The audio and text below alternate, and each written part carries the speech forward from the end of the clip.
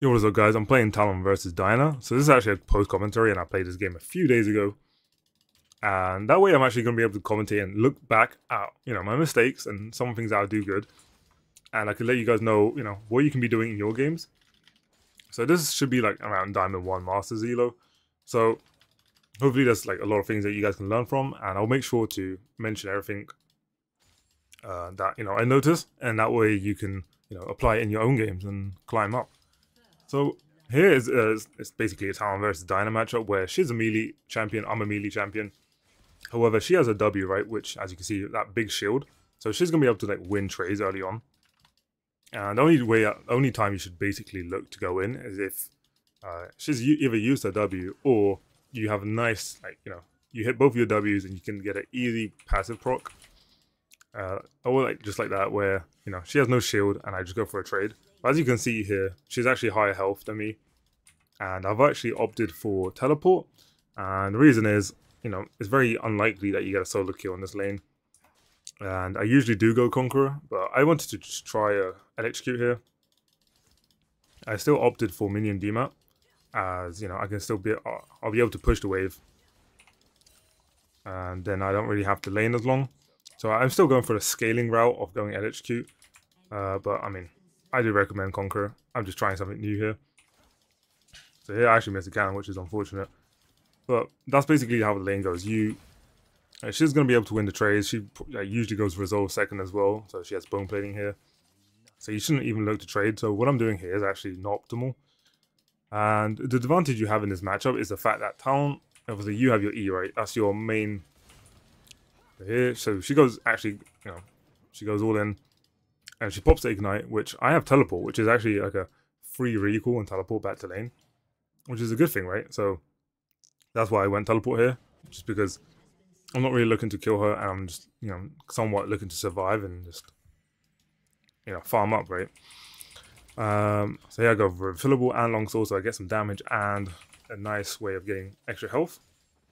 So as I was saying, the advantage you have as Talon in this matchup is the fact that you have your E, right? And you're going to be able to like out roam her, so she can just, she has to just run to, bot lane, top lane, whatever. And you'll be able to get to skirmishes before her. And you can like, wave clear with your W. She has decent wave clear with her W and Q. But, that's basically how it goes. And then later on, you should be able to kill her with Conquer. The thing is I have LHQ here. So as long as she's not too ahead, or, or even, I'll be able to kill her, so that's no problem. So yeah, I'm actually up in the CS.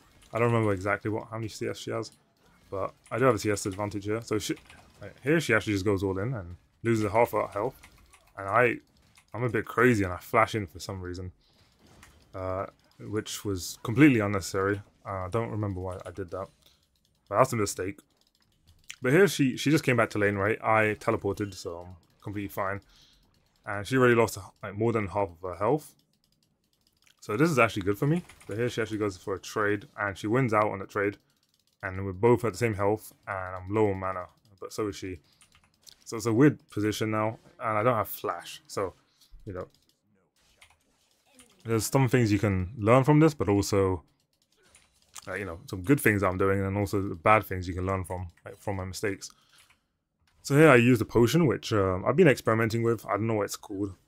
But it gives you 3 potions and it gives you a bit of gold, the first one. That helps you push the wave out because it gives you extra damage to the minions.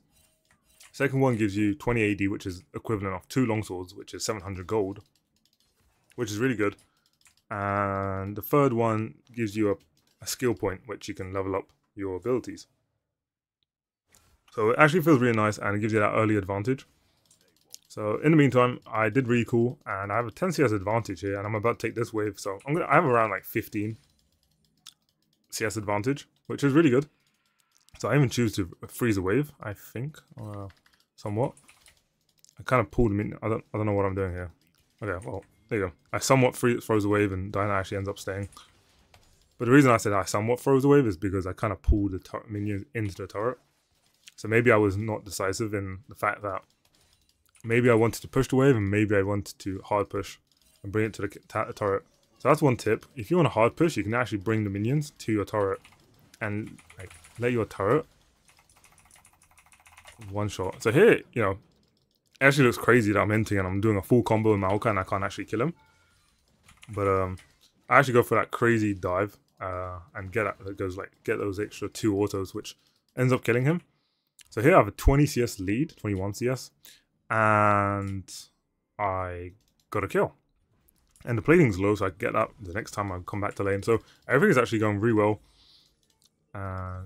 Okay, here I was thinking what to buy. And I think I end up choosing Tiamat. I usually don't like Tiamat just because of the fact that it gives you so little, what's it called, AD for the amount of gold. But the thing is, in this matchup, I'm not going to look to trade with her anymore. And even though I'm winning, I'm actually, like, you know, when it comes to trading, I'm still not going to be able to win the trades. So here I'm literally prioritizing the fact that I can just out roam her. So what I'm going to do is itemize. That's going to help me do that better. Okay, so, and I also don't have, do I have minion demat this game? Maybe I did, I don't remember. But I still go for the Tiamat here, just so I can push quicker. So here I should just run back to mid. Okay, I am. Nice. So in these situations where your bot lane's already dead or the roam's already basically over, you should just, you know, stay mid lane and push out the wave, right? It's the next best thing you can do. So here, once you do push out the wave, then you can choose, you know, if you want to actually go for the roam or whatever, but make sure you push the wave first before deciding anything. So here I'm actually going for a trade because she wants to run back to lane, right? I actually have a level advantage, like 1.5 levels, which is really good.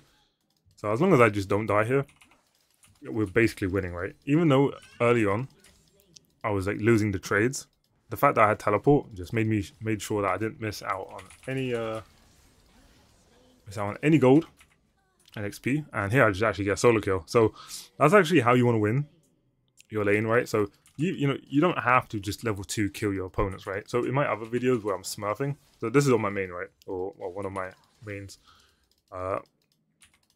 You know, when I'm smurfing, obviously I go for that level 2 kill, right? And it looks fucking cool. But in reality, this is like sometimes how it actually ends up looking, where, you know, I get a 30-40 CS lead and I get a solo kill and a support and then I kill the laner. And then you slowly win out, and as long as you don't die, basically they can't come back, right? You can just keep out-rotating them, you can just out-push them, you can just clear every minion, you get every single minion CS. So that's how it should look, right? So here I actually alt-tab. Don't do that, but it's only for a few seconds. So anyways, here we're just gonna make sure I get every CS here. Let's see if I do. Nice. And auto. Perfect. So here, SS mid, right?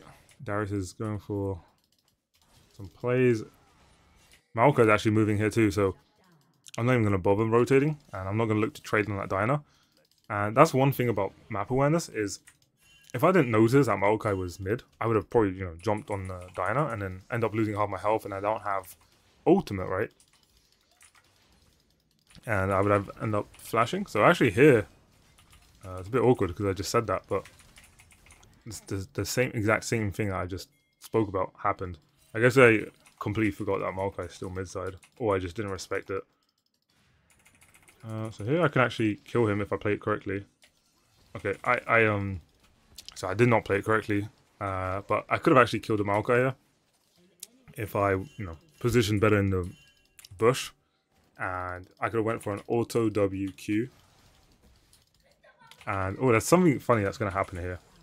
So just keep a note of where Maokai was, right? He was at red buff. So we're going to recall here. We're going to run towards the turret, and somehow Maokai is going to be flying into us. So I actually remember this. This is why I actually just mentioned it. But I was kind of surprised that I died like that. But we still have 40 CS advantage, which is huge, and 2 kills. But obviously, the fact that I died there for absolutely no reason sucks. But I kind of got cheesed. I guess I really didn't expect it. Maokai does this multiple times in the game, which is really weird.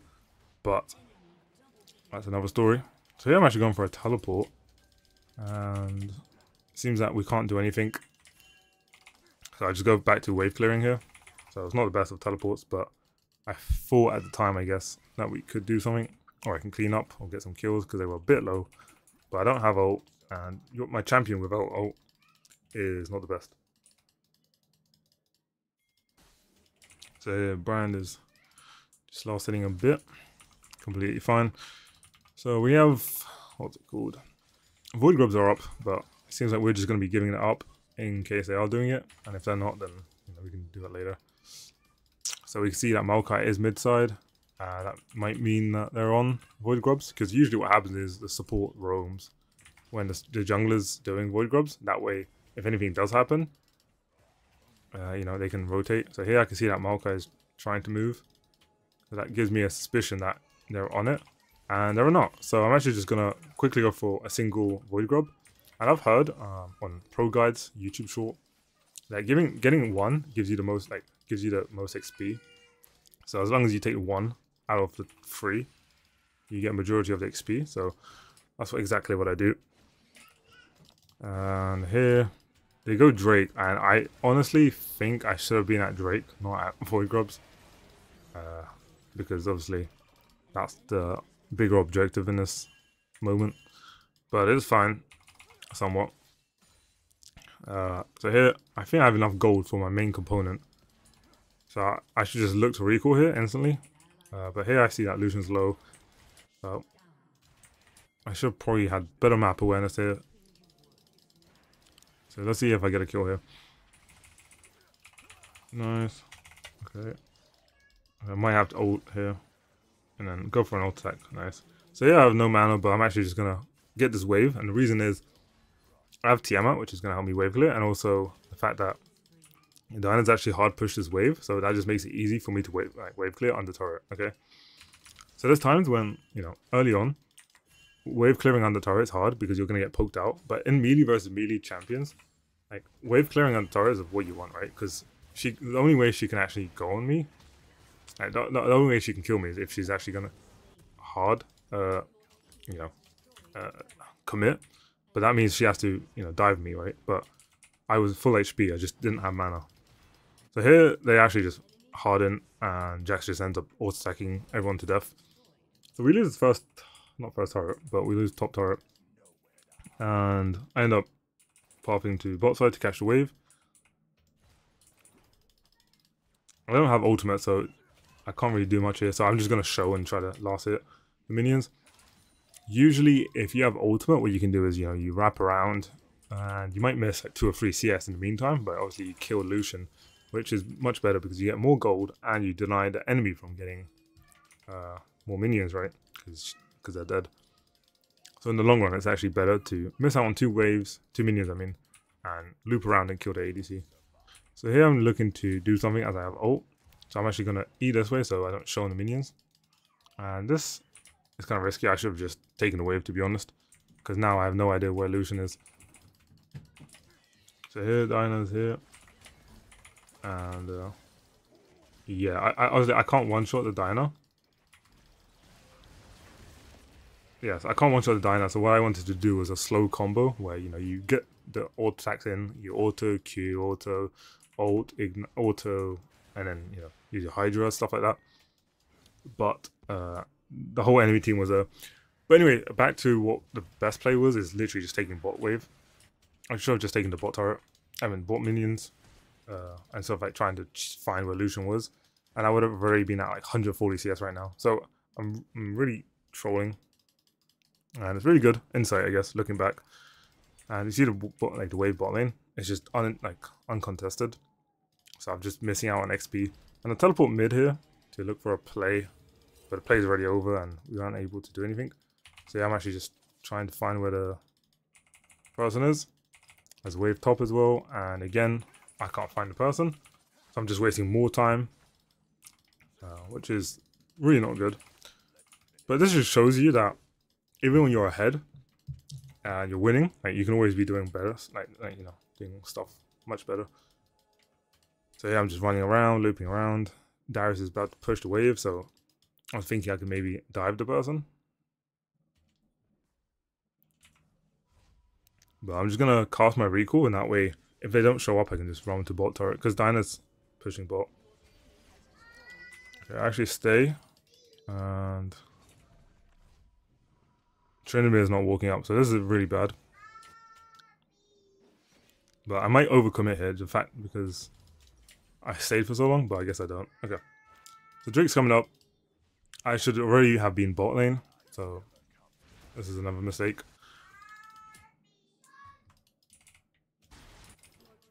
Yeah, so yeah, she gets the turret. She's really, like, Diana's really good at taking turrets, right? So, you know, you should be careful of like leaving a turret uncontested. So here I can just basically kill her. I'm just gonna sit in my R, get her low. Combo is okay. Nothing crazy. So here, we clear the minions. Now I'm just gonna push another wave. I might look to recall before Drake spawns. Never mind. Spawning in 15 seconds. So I guess my goal is to just push this wave and then recall, I guess. Why just keep pushing? I guess the correct play is actually just to keep pushing, just because of the fact that there's like, no one that's going to contest me. Okay, so they end up actually getting Drake here. And I'm just looking to see what I can find. Lucian's behind, but I can see Maokai is out of position here, right? So I'm chasing the Maokai instead. He's doing his juke stuff. And I think he ends up dying, right? Hopefully. Okay, nice. So Diana's bot, so I'm just going to go there. But then I realize Darius is closer to the bot lane. And I'm going to end up having to defend top side, which I don't mind. But I'm here spamming the brand because he's a support and he's taking my way for no reason. And yep. Most of the time, if you want to, you know, take someone's gold, you want to, you know, ping that you need this gold for some reason. You know, like you need enough gold for an item. Otherwise, you know, it's just troll, especially if it's a support. So here I didn't mean to ult stack, I think, in my ult, even though it looks like I did. So yeah, I end up having to fucking flash here. But what I wanted to do was sim invis and wait for my Q to come back up, so then I can burst him down and then force him to use ult. So against Tryndamere, what you want to do is, you know, you can like, use your combo as long as you're gonna be able to get out. You want to basically use your combo quickly, just so you force his ult to come out. And some of the time they actually don't use ult just because of the fact that they don't expect you to use your full combo, right? Because if you use your full combo, they can just ult your damage and that's it. So I think that actually happens in this game but it's like later on in the game where I just use my full combo and then he doesn't get to use ult. And I'm pretty sure he did have it up. So here I have enough gold to get my Ghost Blade. But I'm just looking for plays, I guess. So here, sneak behind, wait for the aftershock. And he's dead. So Maokai is, I don't know, he's doing something, but I don't know if it's good. The thing is, Maokai is really strong right now, and even though he got nerfed again, he's quite strong still. And all they have to do is basically wait until, you know, they just make sure they don't int, right? And then their team fighting is just crazy. So here I'll take a wave. I couldn't take another wave, to be honest. But I just go here for a recall just because I have so much gold. I should have saw my refillable as well, but I guess I wasn't really paying attention. So here, Tryndamere is pushing this. So I'm just going around.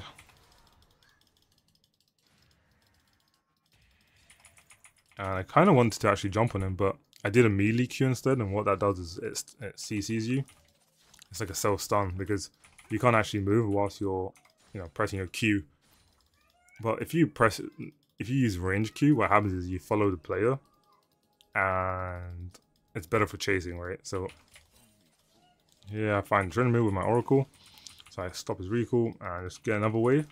So here I can actually just group with my team or keep pushing just because of the fact that I have teleport. So yeah, I'm just, I guess, creating pressure. Tryndamere is scared from me. I have Ghostblade if I need to run. So here I'm looking to do numbers game. What I mean by that is, oh, there you go. I got actually aggroed from the turret because of Hydra. But basically, I can keep Tryndamere bot lane by pushing this wave out. So he is forced to take the wave. And I could just move to my team. So I could be the first one to move. So it'll be a 5v4 temporarily. So here I actually mess up and force to use my ultimate. So I'm just going to back off here. And I'm going to recall. So here, this is the part where two objectives are up at the same time. Our support just dies, but Drake and Baron's up. So now we have to decide where to be, right, on the map. And I have teleport, and my ult's coming up, and Drake is up in 40 seconds. So basically, what I can do is, in the meantime, there's like 40 seconds to kill, right? And I don't want to just be running around Drake doing nothing. So either I can look for a pick here, or I can just as I'm doing here, is I went top lane because I have teleport and try to pressure top lane, and that way they have to choose whether they want to go to Drake or onto top lane. And if they go to Drake, then I can just teleport. So here they're actually forcing Baron. I'm just, chilling, waiting for them to get low from Baron. So as you can see here, Talon Mid is just getting low. Maokai is using his ult. So team fighting with Talon, what you want to do is just, chill, stay back, wait for your team to do their things, wait for the enemy to use their abilities like Maokai ult, etc. And I'm basically doing nothing right in this team fight. But I'm basically forcing the enemy to like run into my team because I came from behind. And now we end up getting Baron. So that was really sloppy from the enemy team, and Maokai is, I don't know, he's feels like he isn't really doing his job too well. But I think everyone else on the enemy team is not doing too well, so yeah, here I ping actually Drake, just because I want to let my team know that after Baron, we can reset and go to Drake or just run there instantly. So here, I just look to go to Drake right now. And the reason is, if they're not respawning in time, we can just do it after Baron, you can just instantly run to Drake because there's no threat, right? But otherwise, if they're respawning, you need to reset, because if it's a 5v5, you guys are 1 HP, then you guys are just gonna end up losing the fight. So here, in this case, Lucian was the only one who was alive, so there's no threat though. So we were able to just take Drake before they respawned. So here I have to waste flash, which is annoying. But basically, what you should do after you take an objective, you should always like clear the wave. Try to get as much gold as possible. But in this case, I guess I was out of position and they were there before I expected. So here I'm not actually going to stay because I can't actually do anything to help because I was out of mana. But they end up winning the fight. I just teleport to the closest thing I can see. And they actually just win the fight without me needing to be there. But here I'm trying to catch anyone that I can. So we see Maokai. I should probably just press Q instead of W. And the thing with W is there's a cast time. And I actually just get hard outplayed by this Maokai. So yeah, about that. I should have just pressed Q on the Maokai rather than W. Because I pressed W and there was a cast time and I was then out of range for like Q. And then he was in fog of war, so I couldn't see him. Then I got baited and Lucian was there and then I just died. That was really bad by me. My team ends up dying as well. So this is all like a snowball effect where me dying ends up, my whole team ends up dying and then it's bad. Darius is split pushing, but, that's obviously not worth it. And what I mean by worth is, if I just didn't die, that would have been 10 times better.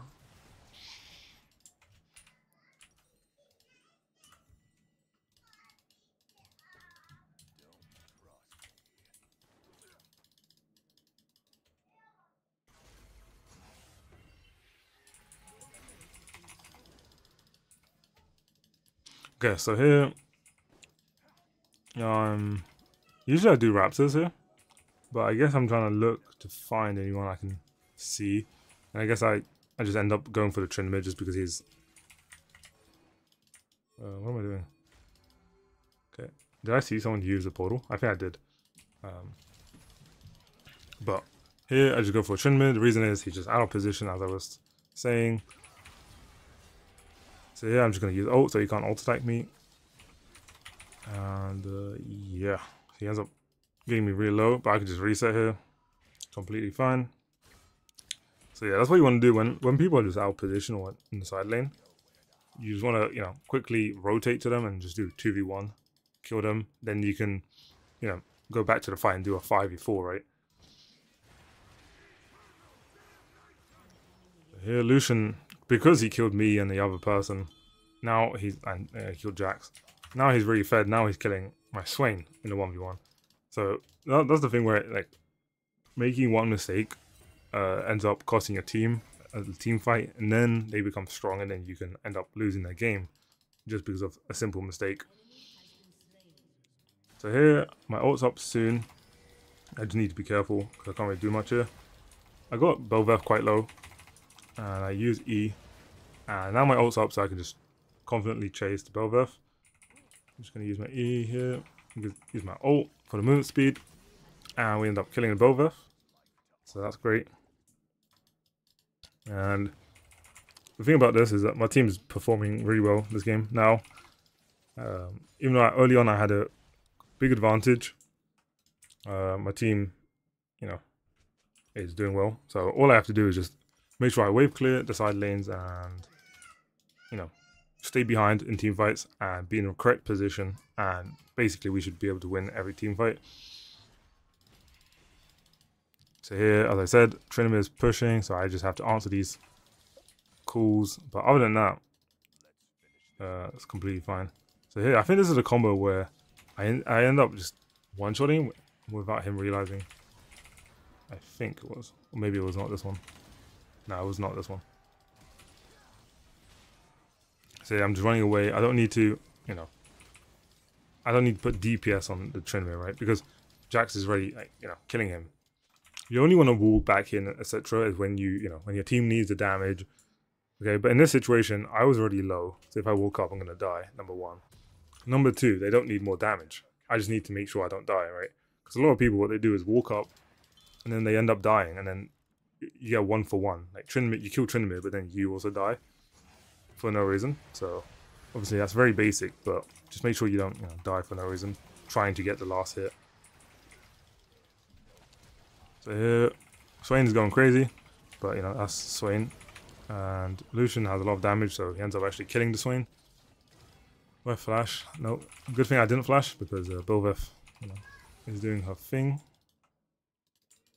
And the game's in a good spot. We just now need to end up closing out the game. Jax is doing Drake.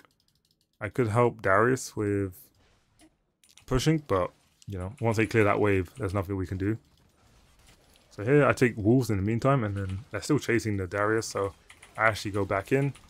And Talon Mid has no ult from earlier. And, Maokai dies, even though it looked like he had a big shield. That was only MR shield. And me and Darius are AD. So, we have no issue in killing him. So here I go for a Q auto on the inhib. And I was actually going to go away, but it was a good thing that Darius pinged the next inhib. So here I actually, I'm like, yeah, I don't know, I can't really help you here. And I'm kind of trying to kite and help. And I end up dying. But I got one, I killed one, got the other one low. And Darius ended up killing one as well. But here he actually goes down, pretty sure. So yeah. Our team does end up getting Baron. I could have probably played that team fight a bit better.